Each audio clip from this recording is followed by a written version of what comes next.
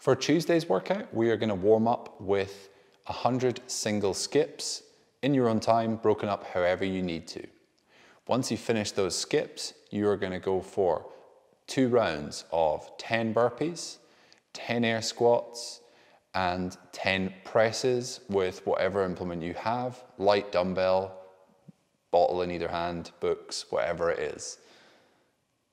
We're then going to have some time to practice our double unders before we get into the 4 Tabatas we're going to do today. Each Tabata is going to be 8 rounds of 20 seconds on, 10 seconds off. The first one is burpees. So for 20 seconds, you're going to do as many burpees as you can, keeping a running count of how many burpees you get over the whole workout.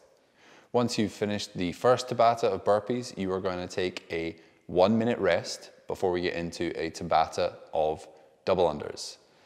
Again, 20 seconds on, 10 seconds off. Score is total reps completed within the 8 rounds. Again, 1 minute's rest, and then we're going to get into dumbbell thrusters for Tabata.